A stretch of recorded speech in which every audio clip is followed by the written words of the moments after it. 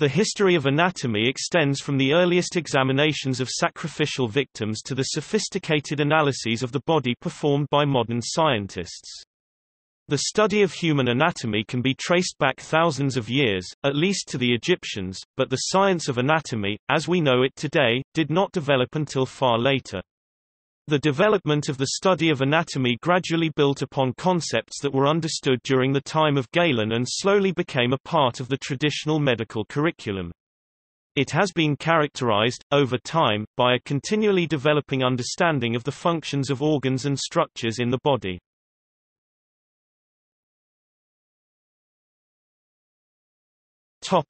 Ancient anatomy.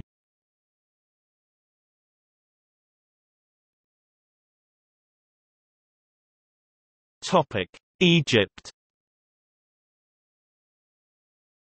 The study of anatomy begins at least as early as 1600 BC, the date of the Edwin Smith surgical papyrus.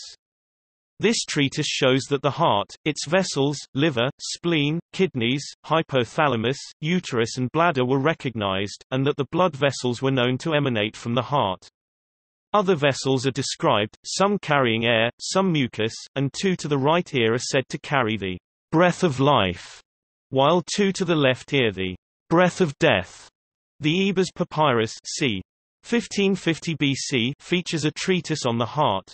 It notes that the heart is the center of blood supply, and attached to it are vessels for every member of the body.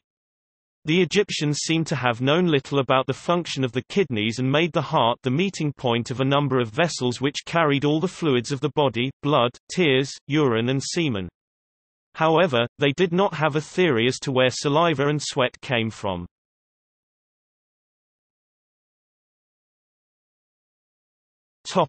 Greek advances in anatomy. Nomenclature, methods and applications for the study of anatomy all date back to the Greeks. The early scientist Alcmaeon began to construct a background for medical and anatomical science with the dissection of animals. He identified the optic nerves and the tubes later termed the eustachius. Others such as Acron 480 BC, Pausanias 480 BC, and Philistion of Locri made investigations into anatomy. One important figure during this time was Empedocles 480 BC, who viewed the blood as the innate heat which he acquired from previous folklore. He also argued that the heart was the chief organ of both the vascular system and the pneuma. This could refer to either breath or soul. It was considered to be distributed by the blood vessels. Many medical texts by various authors are collected in the Hippocratic corpus, none of which can definitely be ascribed to Hippocrates himself. The texts show an understanding of musculoskeletal structure, and the beginnings of understanding of the function of certain organs, such as the kidneys. The tricuspid valve of the heart and its function is documented in the Treatise on the Heart. In the 4th century BCE, Aristotle and several contemporaries produced a more empirically founded system, based on animal dissection. Through his work with animal dissections and evolutionary biology, Aristotle founded comparative anatomy. Around this time, Praxagoras is credited as the first to identify the difference between arteries and veins, and the relations between organs are described more accurately than in previous works. The first recorded school of anatomy was in Alexandria from about 300 to the 2nd century BC. Ptolemy I Soter was the first to allow for medical officials to cut open and examine dead bodies for the purposes of learning how human bodies operated. On some occasions King Ptolemy even took part in these dissections. Most of the early dissections were done on executed criminals. The first use of human cadavers for anatomical research occurred later in the 4th century BCE when Hierophilos and Erasistratus gained permission to perform live dissections, or vivisection, on condemned criminals in Alexandria under the auspices of the Ptolemaic dynasty. Hierophilos in particular developed a body of anatomical knowledge much more informed by the actual structure of the human body than previous works had been. Hierophilos was the first physician to dissect human bodies and is considered to be the founder of anatomy. He reversed the long-standing notion made by Aristotle that the heart was the seat of intelligence. He argued instead that this seat was the brain. He established the brain as the center of intelligence, distinguished between veins and arteries, and made many other accurate observations about the structure of the human body, especially the nervous system. However, Herophilos was eventually accused by his contemporaries of dissecting live criminals. The number of victims is said to be around 600 prisoners.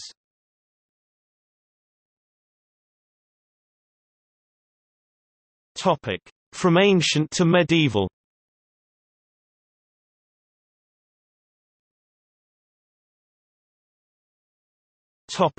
Galen. The final major anatomist of ancient times was Galen, active in the 2nd century. He compiled much of the knowledge obtained by previous writers, and furthered the inquiry into the function of organs by performing vivisection on animals. Due to a lack of readily available human specimens, discoveries through animal dissection were broadly applied to human anatomy as well. Galen served as chief physician to the gladiators in Pergamum AD 158. Through his position with the gladiators, Galen was able to study all kinds of wounds without performing any actual human dissection. By default, Galen was able to view much of the abdominal cavity. His study on pigs and apes, however, gave him more detailed information about the organs and provided the basis for his medical tracts. Around 100 of these tracts survive and fill 22 volumes of modern text. His two great anatomical works are on anatomical procedure and on the uses of the parts of the body of man. The information in these tracts became the foundation of authority for all medical writers and physicians for the next 1,300 years until they were challenged by Vesalius and Harvey in the 16th century. It was through his experiments that Galen was able to overturn many long-held beliefs, such as the theory that the arteries contained air which carried it to all parts of the body from the heart and the lungs. This belief was based originally on the arteries of dead animals, which appeared to be empty.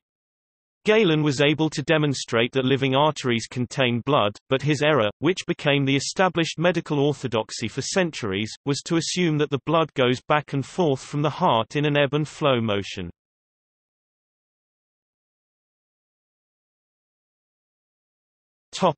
Early modern anatomy. From the 3rd century BCE until the 12th century, human anatomy was mainly learned through books and animal dissection. While it was claimed by 19th-century polemicists that human dissection became restricted after Boniface VIII passed a papal bull that forbade the dismemberment and boiling of corpses for funerary purposes, and this is still repeated in some generalist works, this claim has been debunked as a myth by modern historians of science. For many decades human dissection was thought unnecessary when all the knowledge about a human body could be read about from early authors such as Galen. In the 12th century, as universities were being established in Italy, Emperor Frederick II made it mandatory for students of medicine to take courses on human anatomy and surgery. Students who had the opportunity to watch Vesalius in dissection at times had the opportunity to interact with the animal corpse. At the risk of letting their eagerness to participate become a distraction to their professors, medical students preferred this interactive teaching style at the time.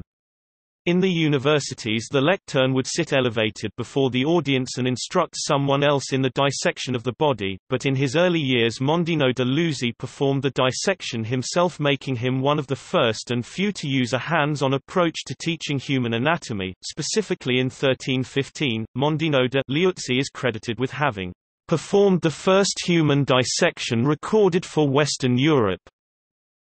Mondino de Luisi, Mundinus, was born around 1276 and died in 1326. From 1314 to 1324 he presented many lectures on human anatomy at Bologna University. Mondino de Luisi put together a book called Anatomia in 1316 that consisted of detailed dissections that he had performed. This book was used as a textbook in universities for 250 years. Mundinus carried out the first systematic human dissections since Herophilus of Chalcedon and Erasistratus of Ceos 1,500 years earlier. The first major development in anatomy in Christian Europe since the fall of Rome occurred at Bologna, where anatomists dissected cadavers and contributed to the accurate description of organs and the identification of their functions. Following de Liuzzi's early studies, 15th-century anatomists included Alessandro Achillini and Antonio Bonivieni. Pathological anatomy. Topic: Leonardo da Vinci. Leonardo da Vinci (1452–1519) was trained in anatomy by Andrea del Verrocchio. In 1489, Leonardo began a series of anatomical drawings depicting the ideal human form. This work was carried out intermittently for over 2 decades. During this time he made use of his anatomical knowledge in his artwork, making many sketches of skeletal structures, muscles and organs of humans and other vertebrates that he dissected. Initially adopting an Aristotelian understanding of anatomy, he later studied Galen and adopted a more empirical approach, eventually abandoning Galen altogether and relying entirely on his own direct observation. His surviving 750 drawings represent groundbreaking studies in anatomy. Leonardo dissected around 30 human specimens until he was forced to stop under order of Pope Leo X. As an artist anatomist, Leonardo made many important discoveries, and had intended to publish a comprehensive treatise on human anatomy. For instance, he produced the first accurate depiction of the human spine, while his notes documenting his dissection of the Florentine centenarian contain the earliest known description of cirrhosis of the liver and arteriosclerosis. He was the first to develop drawing techniques in anatomy to convey information using cross-sections and multiple angles, although centuries would pass before anatomical drawings became accepted as crucial for learning anatomy.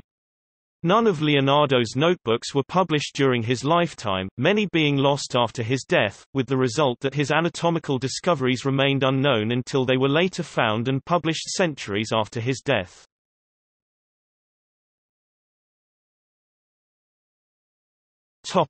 Vesalius.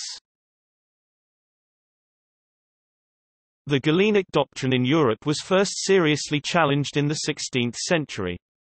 Thanks to the printing press, all over Europe a collective effort proceeded to circulate the works of Galen and later publish criticisms on their works. Vesalius openly denied Galen's anatomical teachings that is based on observations of other mammals, not human bodies. Andreas Vesalius, born and educated in Belgium, contributed the most to human anatomy.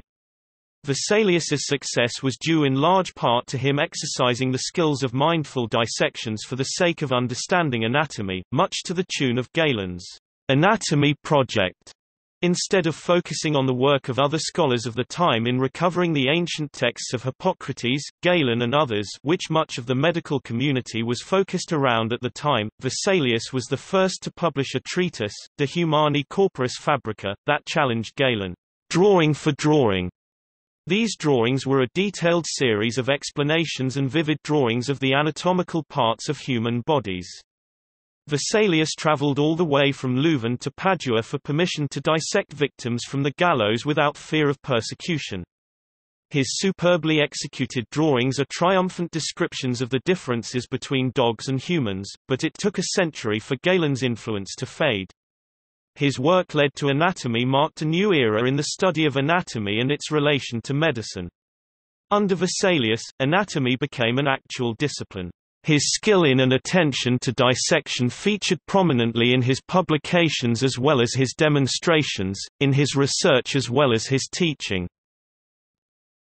In 1540, Vesalius gave a public demonstration of the inaccuracies of Galen's anatomical theories, which are still the orthodoxy of the medical profession. Vesalius now has on display, for comparison purposes, the skeletons of a human being alongside that of an ape, of which he was able to show, that in many cases, Galen's observations were indeed correct for the ape, but bear little relation to man. Clearly what was needed was a new account of human anatomy. While the lecturer explained human anatomy, as revealed by Galen more than 1,000 years earlier, an assistant pointed to the equivalent details on a dissected corpse. At times, the assistant was unable to find the organ as described, but invariably the corpse rather than Galen was held to be in error. Vesalius then decided that he will dissect corpses himself and trust to the evidence of what he found. His approach was highly controversial, but his evident skill led to his appointment as professor of surgery and anatomy at the University of Padua. A succession of researchers proceeded to refine the body of anatomical knowledge, giving their names to a number of anatomical structures along the way. The 16th and 17th centuries also witnessed significant advances in the understanding of the circulatory system, as the purpose of valves in veins was identified, the left to right ventricle flow of blood through the circulatory system was described, and the hepatic veins were identified as a separate portion of the circulatory system. The lymphatic system was also identified as a separate system at this time.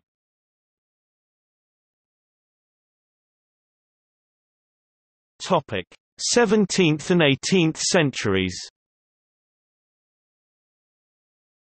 The study of anatomy flourished in the 17th and 18th centuries.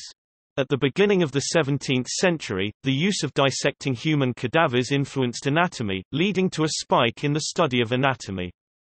The advent of the printing press facilitated the exchange of ideas. Because the study of anatomy concerned observation and drawings, the popularity of the anatomist was equal to the quality of his drawing talents, and one need not be an expert in Latin to take part. Many famous artists studied anatomy, attended dissections, and published drawings for money, from Michelangelo to Rembrandt. For the first time, prominent universities could teach something about anatomy through drawings, rather than relying on knowledge of Latin.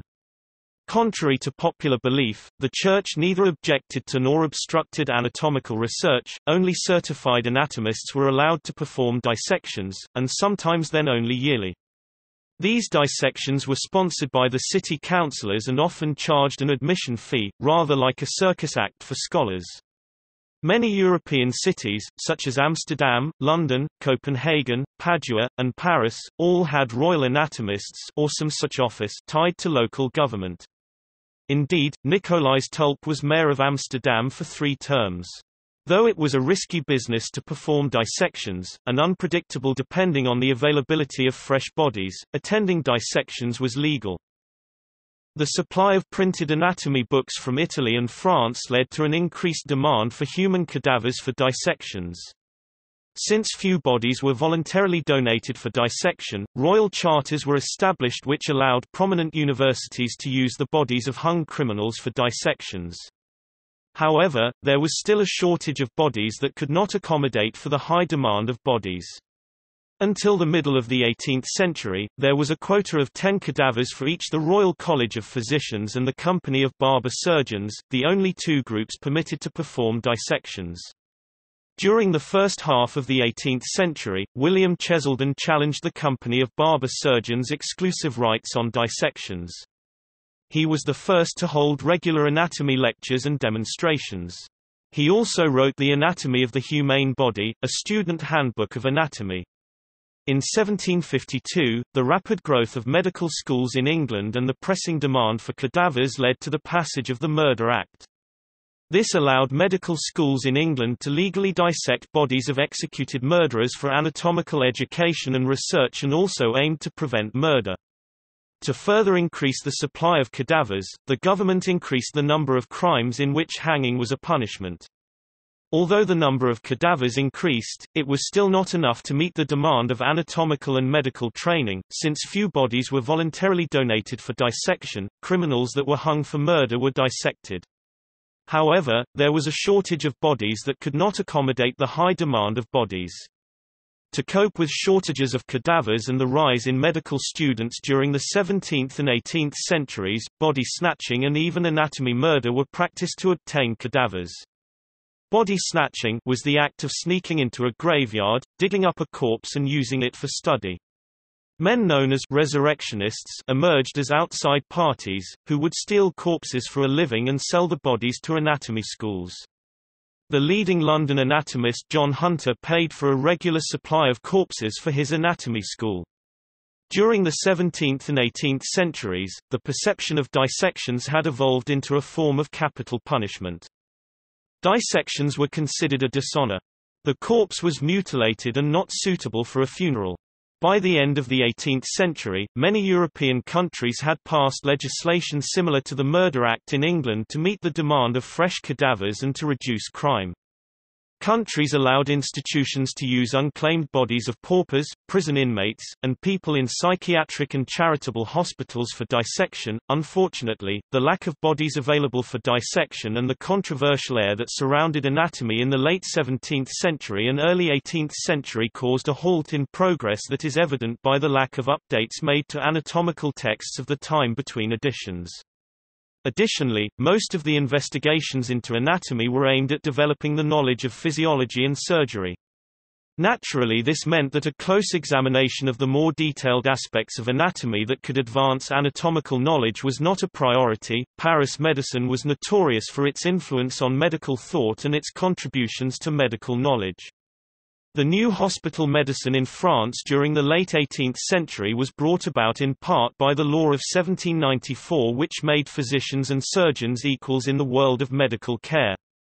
The law came as a response to the increased demand for medical professionals capable of caring for the increase in injuries and diseases brought about by French Revolution.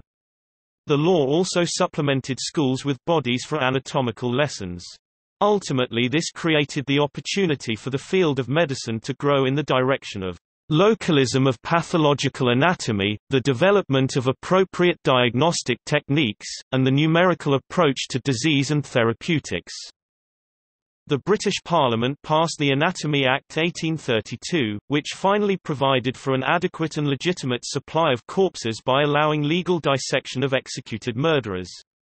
The view of anatomist at the time, however, became similar to that of an executioner.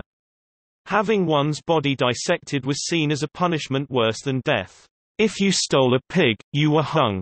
If you killed a man, you were hung and then dissected. Demand grew so great that some anatomists resorted to dissecting their own family members as well as robbing bodies from their graves. Many Europeans interested in the study of anatomy traveled to Italy, then the center of anatomy. Only in Italy could certain important research methods be used, such as dissections on women.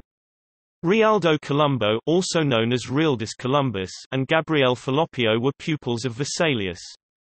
Columbus, as Vesalius's immediate successor in Padua, and afterwards professor at Rome, distinguished himself by describing the shape and cavities of the heart, the structure of the pulmonary artery and aorta and their valves, and tracing the course of the blood from the right to the left side of the heart. The rise in anatomy led to various discoveries and findings. In 1628, English physician William Harvey observed circulating blood through dissections of his father's and sister's bodies. He published De Motu Cordis et Sanguinis, a treatise in which he explained his theory. In addition, during the 17th century, Galileo Galilei introduced the experimental method to scientific research. This led to innovation and change in anatomy. In Tuscany and Florence, Marcello Malpighi founded microscopic anatomy, and Niels Steenson studied the anatomy of lymph nodes and salivary glands. By the end of the 17th century, Gaetano Zumbo developed anatomical wax modeling techniques. Antonio Valsalva, a student of Malpighi and a professor of anatomy at University of Bologna, was one of the greatest anatomists of the time. He is known by many as the founder of anatomy and physiology of the ear. In the 18th century, Giovanni Battista Morgagni related pre-mortem symptoms with post-mortem pathological findings using pathological anatomy in his book De Sedibus. This led to the rise of morbid anatomy in France and Europe. The rise of morbid anatomy was one of the contributing factors to the shift in power between doctors and physicians, giving power to the physicians over patients, with the invention of the stethoscope in 1816, RTH. Laennec was able to help bridge the gap between a symptomatic approach to medicine and disease, to one based on anatomy and physiology. His disease and treatments were based on pathological anatomy, And because this approach to disease was rooted in anatomy instead of symptoms, the process of evaluation and treatment were also forced to evolve. From the late 18th century to the early 19th century, the work of professionals such as Giambattista Morgagni, Scott Matthew Bailey, and Xavier Bichat served to demonstrate exactly how the detailed anatomical inspection of organs could lead to a more empirical means of understanding disease and health that would combine medical theory with medical practice. This pathological anatomy paved the way for clinical pathology that applied the knowledge of opening up corpses and quantifying illnesses to treatments. Along with the popularity of anatomy and dissection came an increasing interest in the preservation of dissected specimens. In the 17th century, many of the anatomical specimens were dried and stored in cabinets. In the Netherlands, there were attempts to replicate Egyptian mummies by preserving soft tissue. This became known as balsaming. In the 1660s, the Dutch were also attempting to preserve organs by injecting wax to keep the organ's shape. Dyes and mercury were added to the wax to better differentiate and see various anatomical structures for academic and research anatomy. By the late 18th century, Thomas Pole published the Anatomic Instructor, which detailed how to dry and preserve specimens and soft tissue.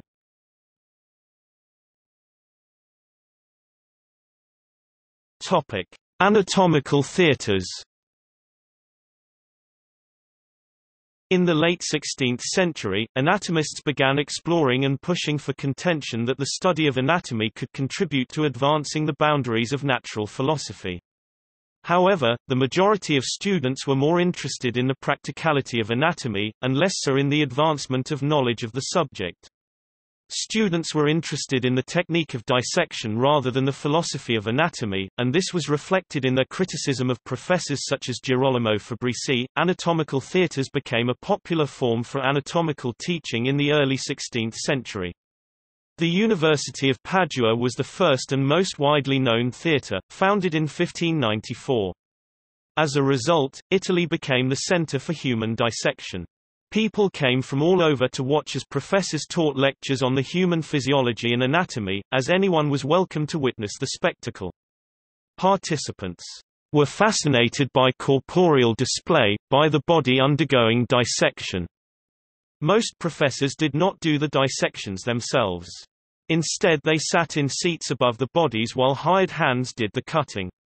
Students and observers would be placed around the table in a circular, stadium-like arena and listen as professors explained the various anatomical parts. As anatomy theatres gained popularity throughout the 16th century, protocols were adjusted to account for the disruptions of students. Students moved beyond simply being eager to participate, and began stealing and vandalizing cadavers. Students were thus instructed to sit quietly and were to be penalized for disrupting the dissection. Moreover, preparatory lectures were mandatory in order to introduce the subsequent observation of anatomy. The demonstrations were structured into dissections and lectures. The dissections focused on the skill of autopsy, vivisection, while the lectures would center on the philosophical questions of anatomy. This is exemplary of how anatomy was viewed not only as the study of structures but also the study of the body as an extension of the soul. The 19th century eventually saw a move from anatomical theatres to classrooms, reducing the number of people who could benefit from each cadaver.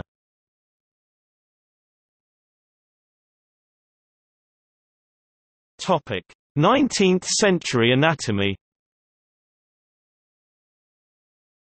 During the 19th century, anatomical research was extended with histology and developmental biology of both humans and animals. Women, who were not allowed to attend medical school, could attend the anatomy theatres. From 1822, the Royal College of Surgeons forced in regulated schools to close. Medical museums provided examples in comparative anatomy, and were often used in teaching.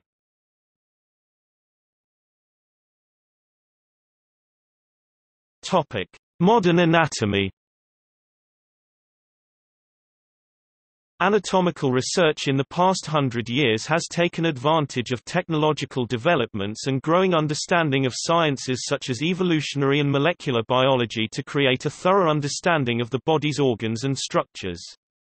Disciplines such as endocrinology have explained the purpose of glands that anatomists previously could not explain. Medical devices such as MRI machines and CAT scanners have enabled researchers to study organs, living or dead, in unprecedented detail. Progress today in anatomy is centered in the development, evolution, and function of anatomical features, as the macroscopic aspects of human anatomy have largely been catalogued. Non-human anatomy is particularly active as researchers use techniques ranging from finite element analysis to molecular biology. To save time, some medical schools such as Birmingham, England have adopted prosection, where a demonstrator dissects and explains to an audience, in place of dissection by students. This enables students to observe more than one body. Improvements in color images and photography means that an anatomy text is no longer an aid to dissection but rather a central material to learn from. Plastic models are regularly used in anatomy teaching, offering a good substitute to the real thing. Use of living models for anatomy demonstration is once again becoming popular within teaching of anatomy. Surface landmarks that can be palpated on another individual provide practice for future clinical situations. It is possible to do this on oneself. In the integrated biology course at the University of Berkeley, students are encouraged to introspect on themselves and link what they are being taught to their own body. Donations of bodies have declined with public confidence in the medical profession. In Britain, the Human Tissue Act 2004 has tightened up the availability of resources to anatomy departments. The outbreaks of bovine spongiform encephalitis (BSE) in the late 1980s and early 1990s further restricted the handling of brain tissue. The controversy with Gunther von Hagens and public displays of dissections, preserved by plastination, may divide opinions on what is ethical or legal.